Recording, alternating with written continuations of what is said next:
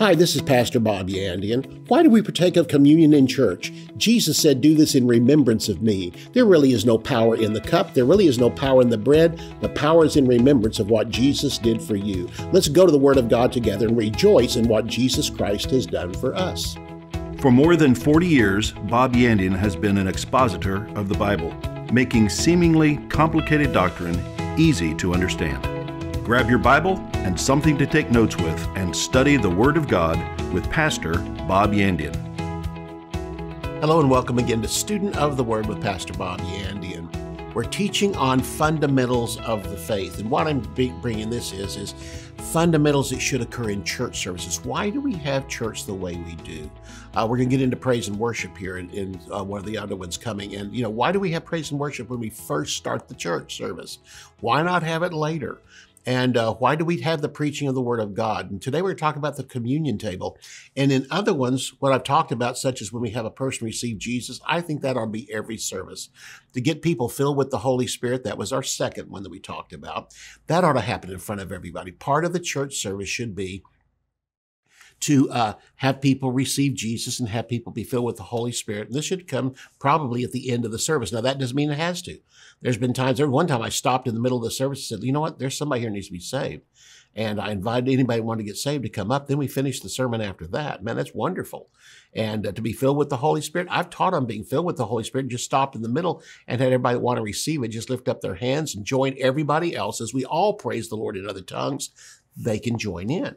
So this is just some simplicity of how that the service runs. But why do we have order? Why would you have certain things?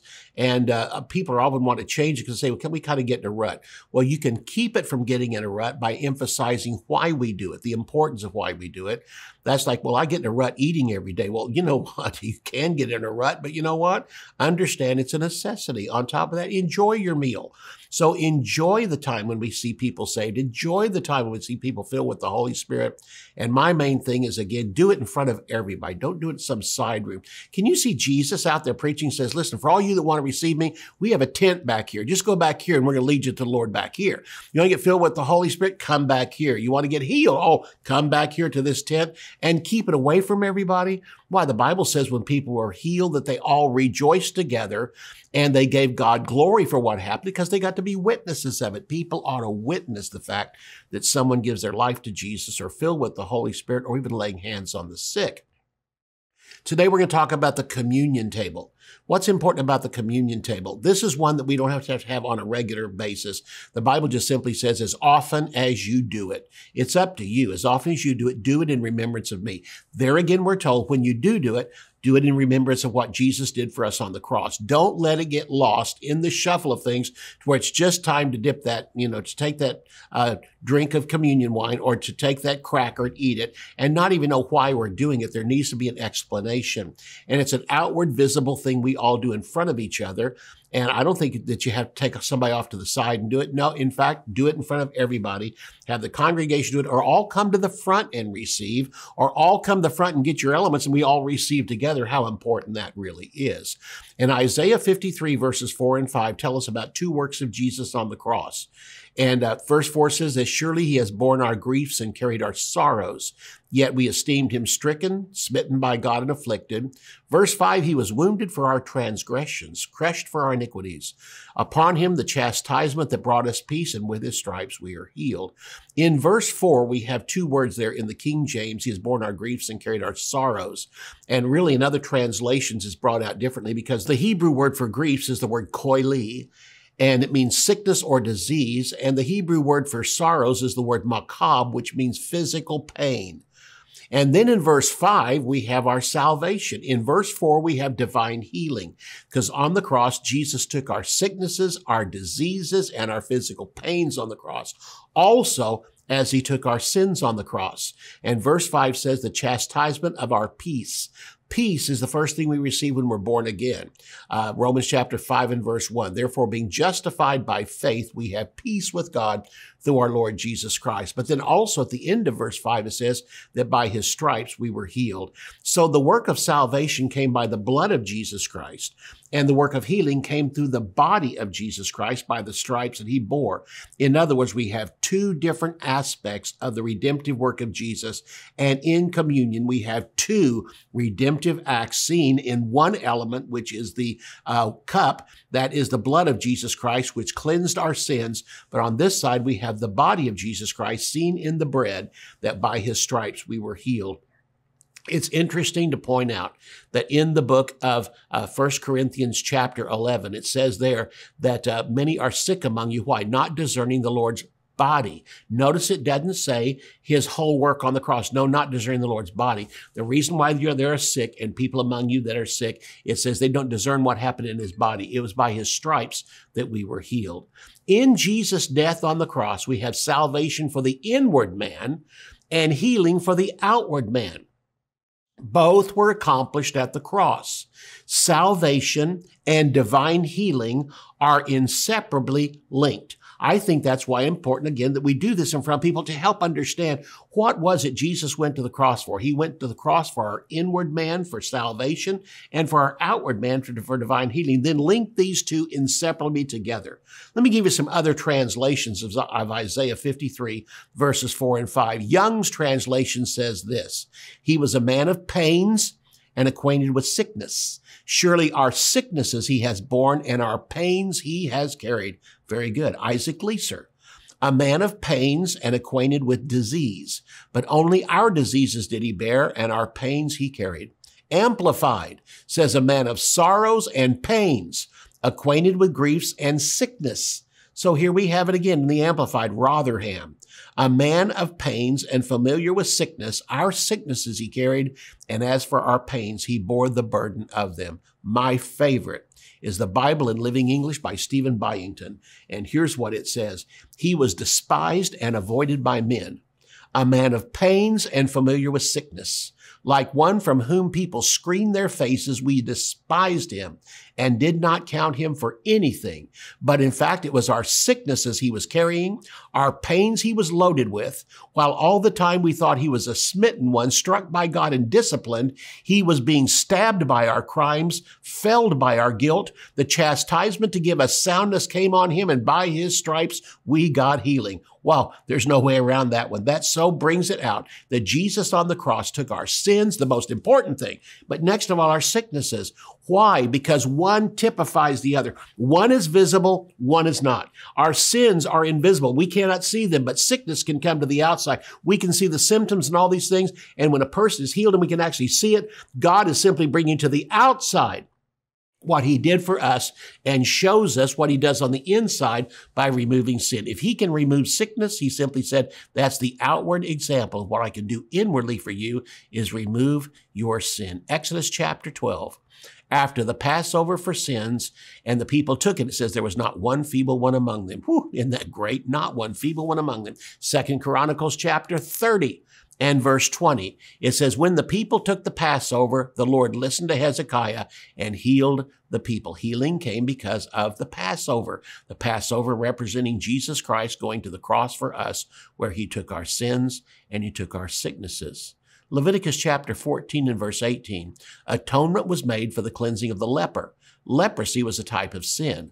Why was sickness used for a sin? And why did the atonement for the leper, having to offer a sacrifice of two birds, why did that have to be done if it wasn't pointing back to the cross?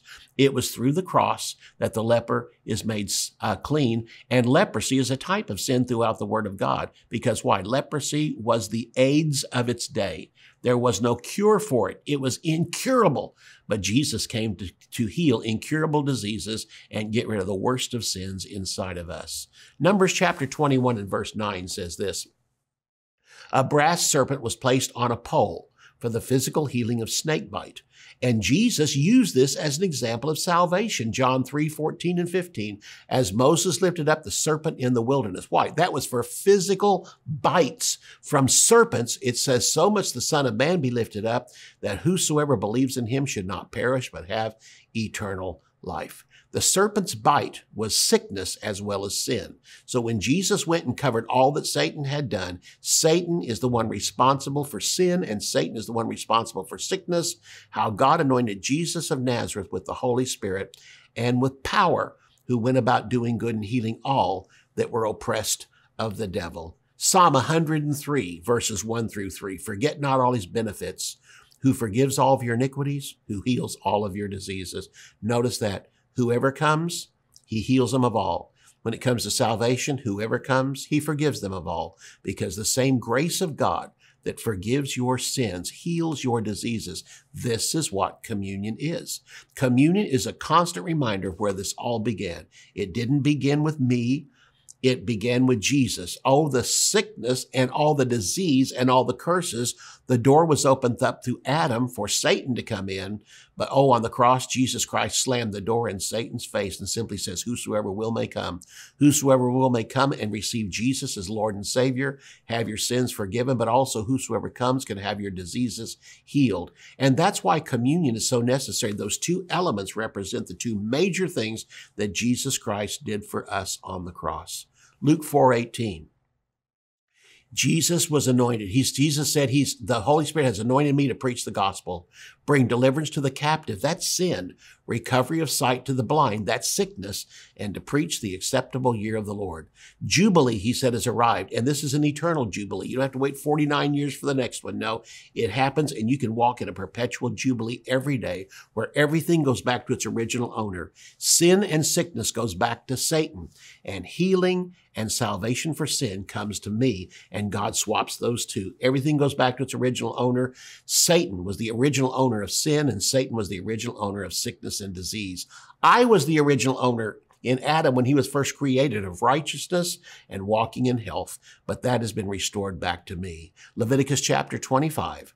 And verse 9 says, Jubilee began the day after the atonement. Isn't that great? It took the atonement for Jubilee to come.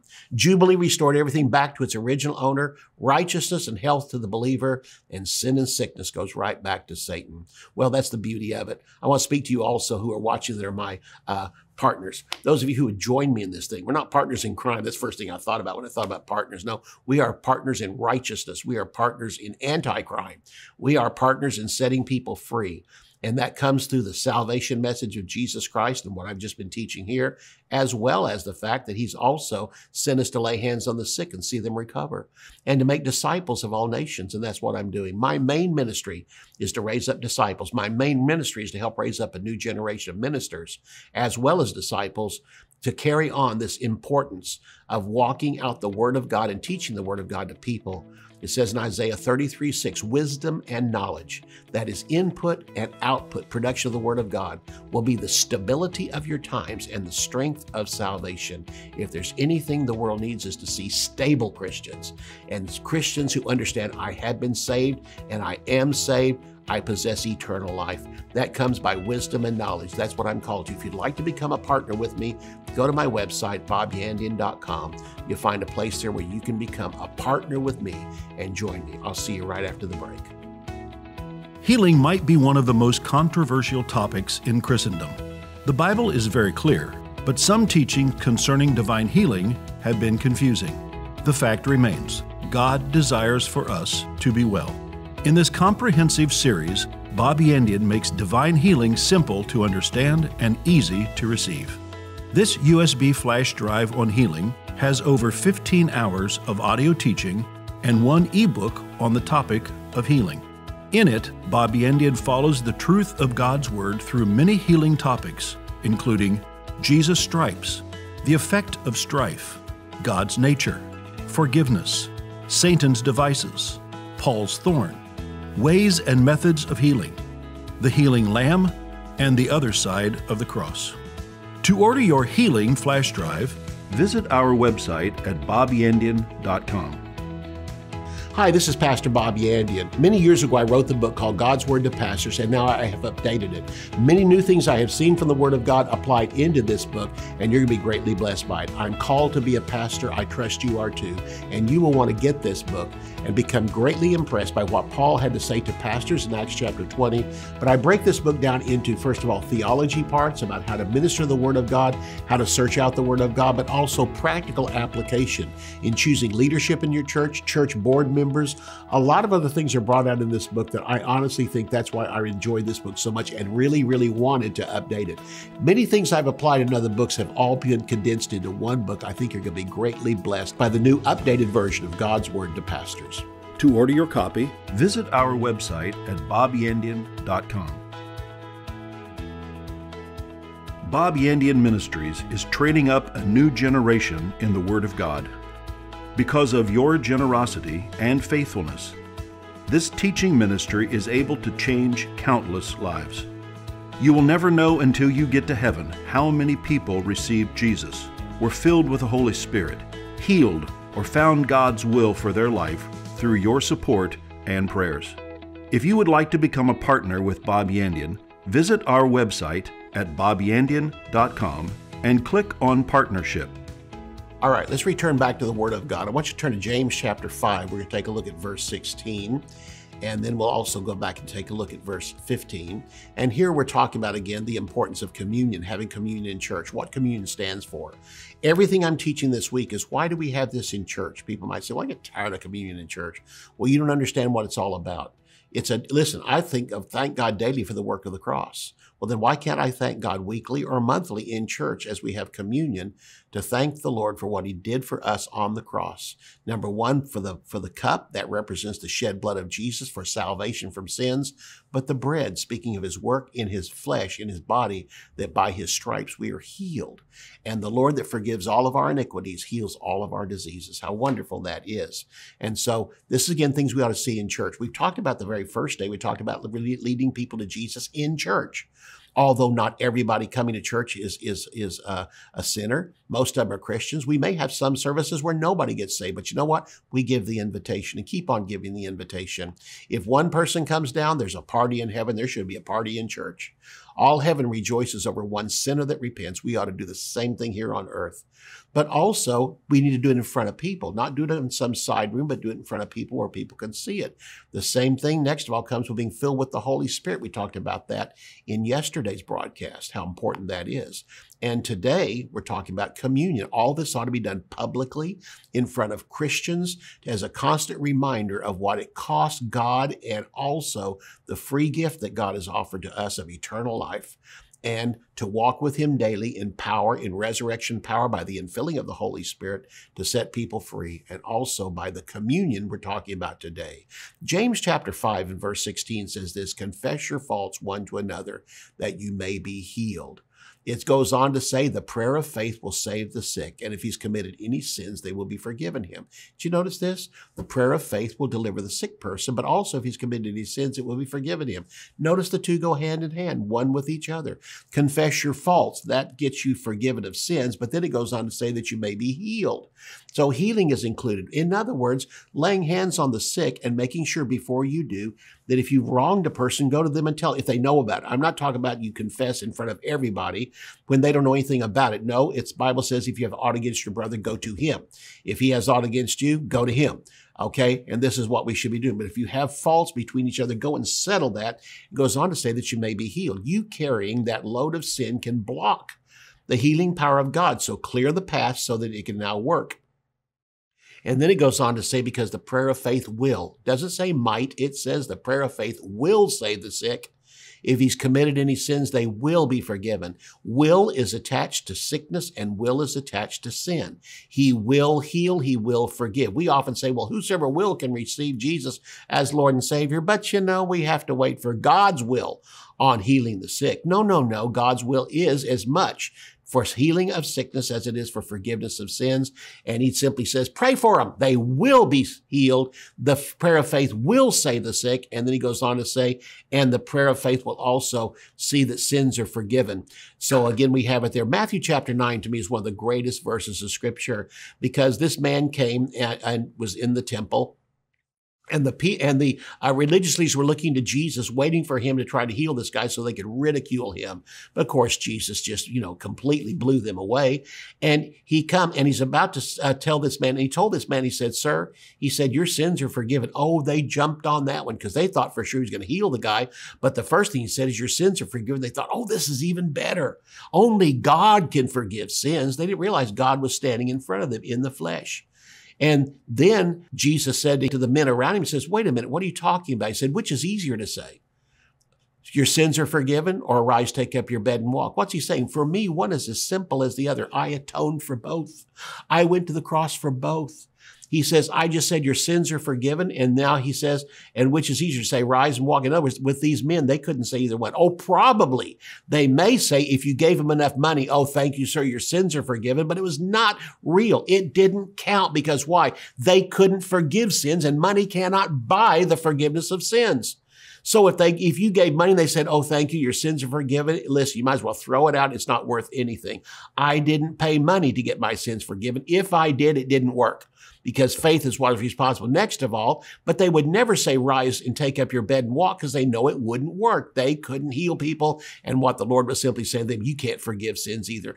Only God can forgive sins, and only God can say, "Rise up and walk."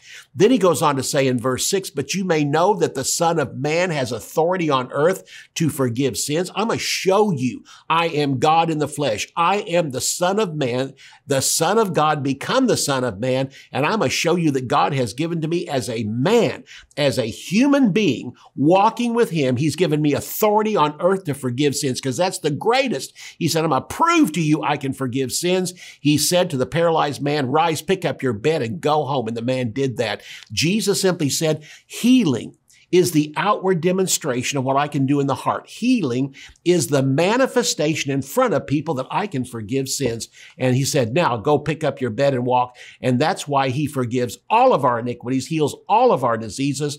The two are inseparably tied together. That's why communion has two elements. And here's one thing I think is important. Have you received Jesus Christ as your Lord and Savior? Well, of course I have. Sure, then you've partaken of the cup. Have you received Jesus Christ as your personal healer? No. Well, then you can. Why not? If the cup represents the fact he is your permanent Savior, why don't you now receive him as your permanent healer? You know what? I don't sin as a sinner. I sin as a Christian. There's a difference between the two. And that cup, not only I see it as I became a Christian, but also if there's any sin in my life, I can ask the Lord to forgive it. And he will, because that cup represents not only the fact I can be saved, I can walk in that in daily life, and any sins I've committed can be cleansed by the blood of Jesus. Salvation was the shedding of blood, but in my daily walk, there's the sprinkling of blood. 1 John 1:9, if I confess that sin, he's faithful and just to forgive it. But here's the other side of it. There's also a piece of bread on this side. And just as I did with this one, I can do with this one. Once I receive Jesus Christ as my personal healer and permanent healer, I'm no longer a sick person trying to get healed. I am a healed person resisting the temptations and the symptoms to walk in sickness, and I refuse to do it. So that's the whole point. As a Christian, I have the power to resist sins. As a healed person, receiving as my personal Savior, I can now resist the symptoms to take on sickness, and I can walk free from that. So Jesus said healing was the outward proof. He could forgive sins on the outside. Religion can do neither. The word sozo is interesting. The word sozo means salvation, but it also means healing, and it also means wholeness. There's so many different ways that sozo can be translated, and applications like crazy. And so again, we're told that here in this by the word sozo. Jesus said, "Daughter, your faith has made you whole." It was the word sozo. Sozo is also the word used for healing and also the word for salvation. Jehovah is the Old Testament redemptive title for the Lord Jesus Christ himself. Jesus is his name in the New Testament. Jehovah was his name in the Old Testament. And all of the redemptive titles given to Jesus are attached to the word Jehovah. He's Jehovah Sidkenu. That's our righteousness. He's Jehovah Shalom. He's the Lord our peace. He's Jehovah Shammah. The Lord is present. He is Jehovah Jireh, the Lord our provider, but he's also Jehovah Rapha. I am the Lord who heals you. You know, the best commentary of Isaiah 53, verses 3 and 4, I read different translations. Let's read you the ultimate one. What did Jesus say about Isaiah 53, verses 3 and 4? Matthew 8, verses 16 and 17 qualifies Isaiah 53, verses 3 and 4. That evening, the multitudes brought to him many who were oppressed by demons, and he cast out the spirit with his word, and then healed all who were sick, that it might be fulfilled, which was spoken by the prophet Isaiah. He took our sicknesses and bore our diseases. You can't get any plainer than that. He not only took my sin on the cross by his blood, but in his body, he bore my sicknesses and he bore my diseases. 1 Corinthians chapter 11, verse 29 and 30 tells us why we have two elements of communion. Wine, speaking of the inward man, wine speaking for the blood of Jesus Christ, and then bread speaking for sickness outward. The wine, again, speaks of the blood of Jesus Christ, and the bread speaks about his body. And his body was bruised and broken and beaten for us. That was for our sickness and disease. But the wine was for sin, for the inward man. For this cause, I quoted this before. Here it's quoted in verse 29 and 30. For this cause, many are weak and sickly among you. What cause? He says, not discerning the Lord's body. For this cause, not discerning the Lord's body, many are weak and sickly among you, and many sleep or die early. In Luke chapter 22, verses 19 and 20 says this, he took bread. That's when he partook of it with his disciples. And when he had given thanks, he broke it and said to them, saying, this is my body. Notice this, which is given for you. This do in remembrance of me. Likewise, he took the cup after he'd eaten, saying, this cup that is poured out for you is the new covenant in my blood. The blood brings us into the new covenant, but the bread can bring us into a provision of the new covenant, and that is divine healing for everyone, of every sickness and every disease. What am I simply coming back to again? It's important in church that we have communion. So next time you see communion, if the pastor doesn't explain it well enough, just remember what I've just now talked about. Wow, I'm about to partake of a cup. Thank you, Jesus, for taking away all my sins and making me the righteousness of God in him. Then when you pick up that piece of bread, look at that and go, wow, the body of Jesus Christ heal me from every sickness and disease. The moment I eat of this cracker, the moment I eat of this tiny piece of bread, cancer that's in me, that's been diagnosed by the doctor, I simply here to tell you, you are now meeting the power of God that took away cancer, took all my diseases, all my sicknesses. He forgave all of my iniquities. That's the cup, but he heals all of my diseases. I'm going to receive that right now. And when you take it, thank God, that disease in you, that cancer in you is cursed by the name of the Lord Jesus Christ and by the power of the healing power of the body of the Lord Jesus Christ. Do you need healing today? Then let's just right now partake of communion spiritually. I don't have any elements in front of me, but I want you to understand something. If you've been born again, you have drank of the cup. Why not eat of the bread right now? Father, I pray for these people watching. In the name of Jesus, disease and sickness, I curse you. Rebuke you from the life of this believer. You're a trespasser onto God's private property. And we command you to turn loose. And Father, we receive right now, by the name of Jesus, your healing, anointing, and power flowing into these people. And we do it and receive it in the name of Jesus. You know what you need to do? If that was you that just got healed, I mean, you felt it, it was manifest, would you send me an email? Go to my website, there's a place you can send an email, and let me know that through this simple prayer, you received healing for your sickness and disease. You actually partook of the bread that was offered, the broken body of Jesus Christ. See you tomorrow. You can order resources, become a partner, or browse free articles and podcasts. You can also join our mailing list and receive weekly devotions and the latest ministry updates. Visit bobyandian.com. To contact us by mail, use the address on your screen. Thank you for watching today's broadcast. We'll see you next time on Student of the Word with Bob Yandian.